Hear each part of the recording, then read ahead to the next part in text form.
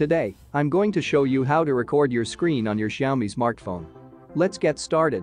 First, swipe down twice from the top of your screen to access the quick settings menu. Next, look for the screen record icon and tap on it. If you don't see it, you may need to swipe right to find it. After that, a quick access bar from the recorder will appear.